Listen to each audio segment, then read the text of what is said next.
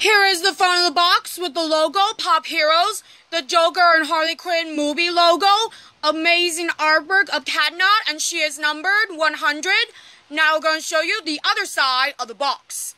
Here's the other side of the box with the logo, Pop Heroes, and a full artwork of Katana.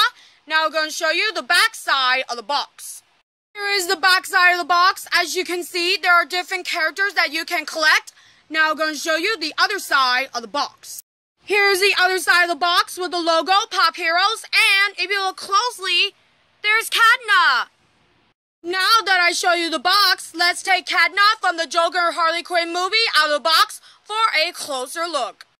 Here is Katana Funko Pop. As you can see, I really like the details of her hair, including the outfit. Again, this is one of my favorite Funko Pops that has the most details I have ever seen.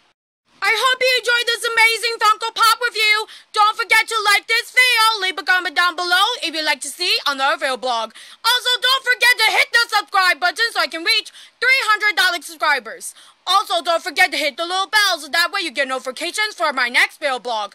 Also, don't forget to subscribe Dalek Clan, Dalek Clifton, Dalek Niger, and of course Dalek Harper from the Canadian Dalek Empire. Also, don't forget to subscribe Troy Princeton voice actor, Brandon voice request, the King PTT, and of course the Dr. Usai Canada.